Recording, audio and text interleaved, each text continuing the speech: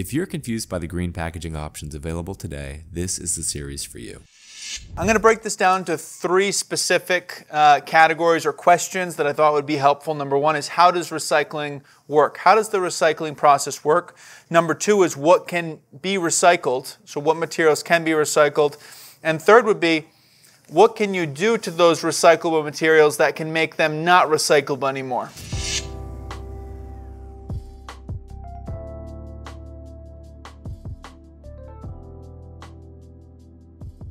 Welcome to the Cannabis Packaging Show, the world's first cannabis packaging show. You're watching the Green Packaging Series.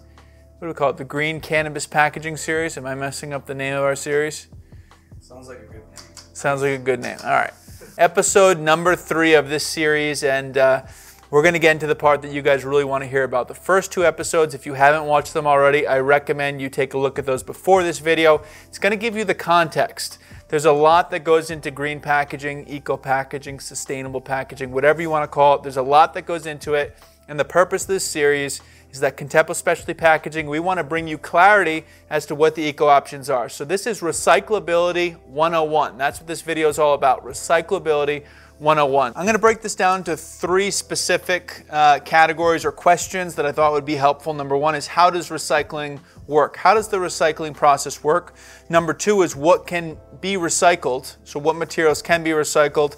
And third would be, what can you do to those recyclable materials that can make them not recyclable anymore? And I'll get into what I mean by that, but just very quickly, we'll have people saying things to us like, hey, we want to do a vault box. That's one of our child-resistant boxes. We want to do a vault box, but we want to put foil stamping on it. Does that impact the recyclability? So we're going to talk about that as well. In terms of recycling process, what I want to think about as a consumer, where there's a term called wish cycling that I think I mentioned in another episode, where basically we care about the environment, 95, 99% of people, and you take something, you're like, oh, let me throw it in this blue bin and making the world a better place, right? Isn't that kind of like realistically how it goes sometimes? Are you really looking? Do you really understand what's happening in recycling? So I want to talk about that right now. What's actually happening behind the scenes? When you throw something in the recycling bin, what happens is it goes into the stream, into the recycling system, and it's getting crushed or melted or ground or flaked into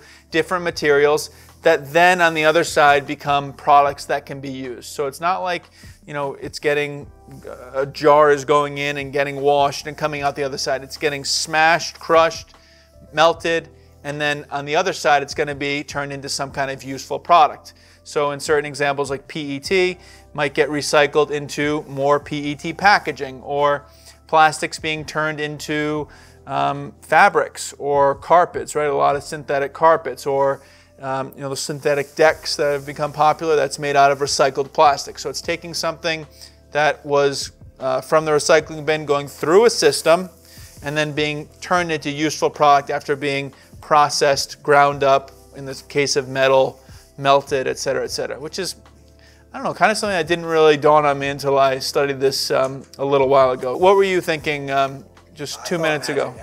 You were thinking the magic recycling bin syndrome, right? So what can be recycled? So at a high level, let's talk about fiber, plastics, metals, and glass. Those are the categories that we're going to cover right now. So fiber, carton board, corrugate, a lot of these products that are in front of us, we'll go into in a moment, can be recycled. They're board. They would go through a plant. They would then be processed into pulp and then come out the other side and either go into other packaging products, which we'll talk about in the next episode, which is going to be post-consumer recycled products. Plastics, which we all know about. Fast fact that certain plastics can be recycled more than others. So a PE, which is a plastic number 4, I believe it's number 4, you can fact check me on that, can be recycled about 5 times, versus a PET can be recycled about 10 times before it's no longer useful in the recycling system. Again, those are ballpark numbers, but those are what the recycling experts say.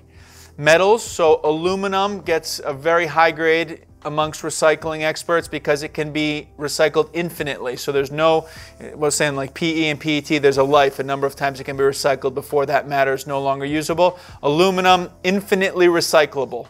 Other metals, tin, steel, etc., are still good, not infinitely recyclable, but they don't degrade very quickly, so still have high performance and high value. And then glass is highly recyclable. So glass would get crushed and then reprocessed. And this was actually interesting. Recycled glass is actually easier to process. It melts at a lower rate than virgin glass, which has never gone through the recycling system. So performs almost as good. All right, we put these little caveats in, almost as good, because then someone could say, it does not perform as good, and then, you know. We're learning this as well. We're on this journey with you guys. I'm not coming to you as an expert that's been seasoned in this business for 20 years, right? We are learning this. We're taking the position, we're surveying, we're talking to experts, gathering the data, and trying to present it in this video series in a concise manner that's easy to consume for you. I hope we're doing a good job of that, and I think we're covering some stuff, and at the very least, I think you'll pick up a few valuable points. So that's what can be recycled. So you can't just throw anything in the recycle bin. You can't just take this is a glass jar with a cork on it, and you can't just kind of throw that in the bin and hope for the best. Can this cork actually be recycled? And we kind of get some mixed data, right, when we just look that up about the recyclability of cork. Probably not the most recyclable material, maybe reusable, maybe there's a sustainable angle, but I would personally throw this cork in the trash can and put this in the recycle bin and call it a day. You let me know what you would do in the comments below. Right? Do you think anyone's going to comment, Joe, about what they would do? All right, good. Maybe it'll be from you, right? We got a few comments right here. So what can be recycled?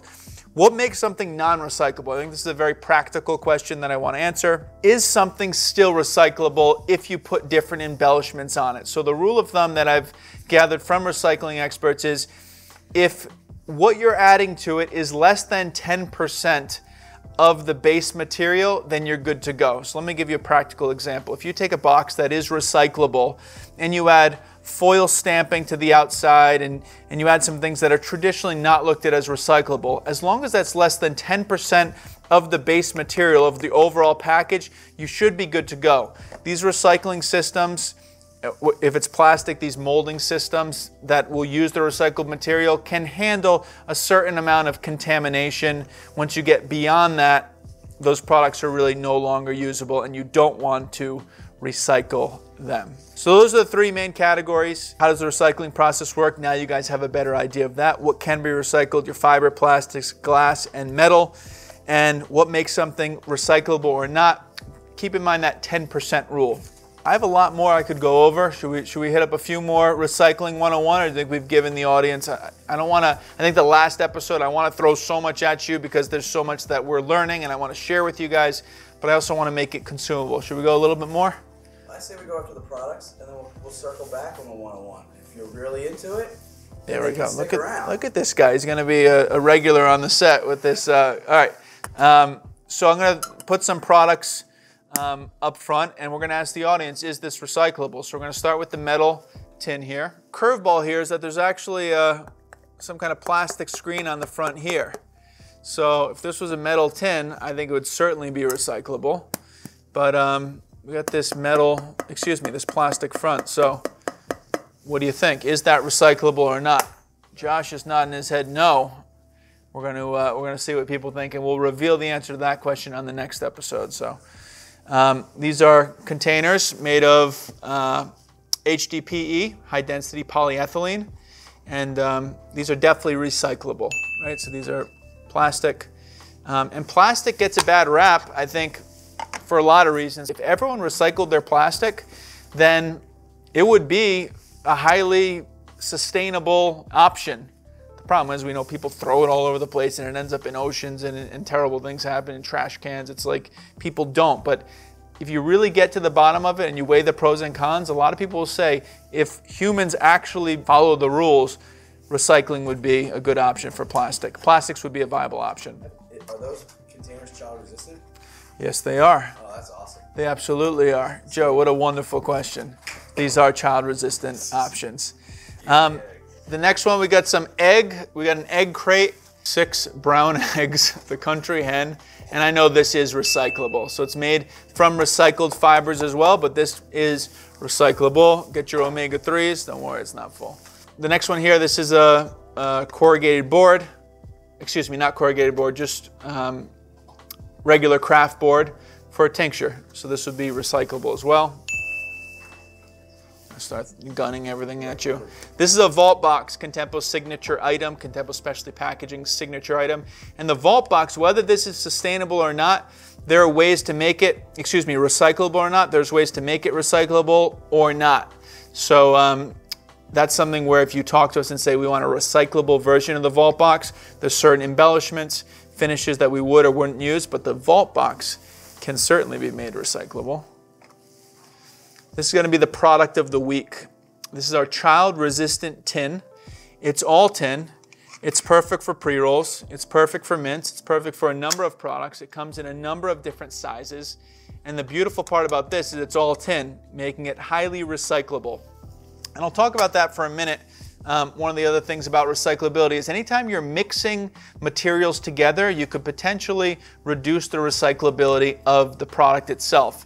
So an example of a barrier bag, which is common in the cannabis industry, and this is not recyclable. And the reason this is not recyclable is because there's many layers to a barrier bag. There's usually 3 layers, and the layers sometimes vary depending on whether you're using more of an aluminum inside or polyethylene inside or vacuum metallized polyethylene. Many details there, but the bottom line is you're mixing various materials together in a way that the recycling facility cannot easily separate. So for that reason, something like this is not recyclable. Whereas if you take something like our child-resistant tin, this actually is totally recyclable, no plastic. But if this goes to certain facilities, I think it could be ground up to where the metal and the plastic might get separated. I still think this is the most recyclable option because it is all metal, but there's certain child-resistant tins on the market with plastic on the inside, and I wouldn't say they're definitely not recyclable, but anytime you can just keep one material, you're better off in terms of recyclability. So this is just another version of a tin with printing on it. So here's our glass jar from earlier in the episode. We got the cork top. So if we're going to recycle this part here, and we're going to throw away that side there when we dispose of this product. We can't just be throwing stuff in the recycling bin hoping for the best. So I'm hoping this video gets you guys to think about that. And then, as we said in the previous video too, how do we educate consumers what to do with this packaging? Because if we make all the best decisions as industry leaders and consumers don't know what to do with it, we're not doing our job. I think we have to take that on as our personal responsibility to educate consumers and not just say, oh, we're doing our part. Where's that mindset gotten us? It's gotten us to a point where we throw recyclable on everything and oceans are getting clogged and you see like a lot of bad stuff happening. So we have to take that responsibility. And Contempo Specialty Packaging, we're going to start, right, Joe? We're going to lead the way. We're the leaders. You ready? We're going to make you the leader, the face of sustainable packaging. You're going to be on the next episode. All right. So we got pop top bottles, a polypropylene most pop tops are made out of, and there's horror stories where you go outside of a dispensary and there's pop tops everywhere. They're just littered on the ground in trash cans. So it's a perfect example of a product that if everyone recycled these, it actually would be sustainable, right? These would go into various products that we've talked about already on this episode, turn into other polypropylene packaging and carpets and garments and all sorts of stuff. But if this gets thrown on the ground, then it's no good. So technically, this is a sustainable option if people actually recycled it. And maybe it's a tip for dispensaries. Put a recycle bin outside your door. Like, you know, people are going to probably take this out and potentially use it right away. So put that recycling bin there.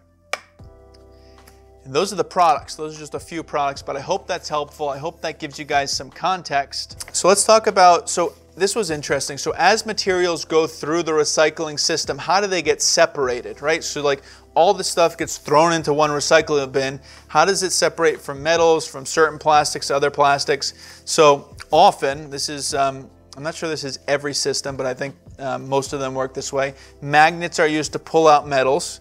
And then there's water baths where plastics will rise or sink, and there's ionized water and ways that they can separate out the plastic so you can pull out the PP pellets from the PET, from the polyethylene, et cetera, et cetera. So water baths and magnets are used in the recycling. And I'm actually going Friday to the one in Rhode Island, the recycling system, to kind of, maybe we'll shoot some video there. Okay, last thing. recycling codes. So those little, you ever look at recycling, there's like a little chasing arrows and a number inside of it, right? 1 through 7 or 8, I believe. So that's actually not called a recycling code. It's actually called an SPI code.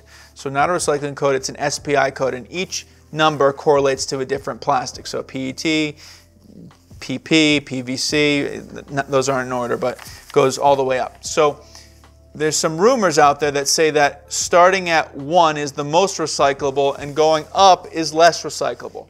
It's actually not entirely true. So PET, which is the most recyclable plastic, as I was saying, it can be recycled 10 times, actually happens to be number 1, but that's more of a coincidence because PVC, ready for this? PVC is number 3, and that is not recyclable.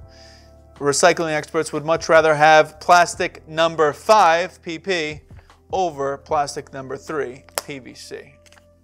Who would have known? All right, now my notes are gone. I think we've covered most of the topics. If you guys have other questions, drop them in the comments below. As I said, we're learning here alongside you, but what I can say confidently is we're going to find the answers. We're going to provide practical solutions to the sustainable problems that are in front of us all. And we're going to solve this thing, and I hope some brands come on board with us to do this. Thanks for watching the Cannabis Packaging Show. Thanks for watching the Green Cannabis Packaging Series. We'll see you next week.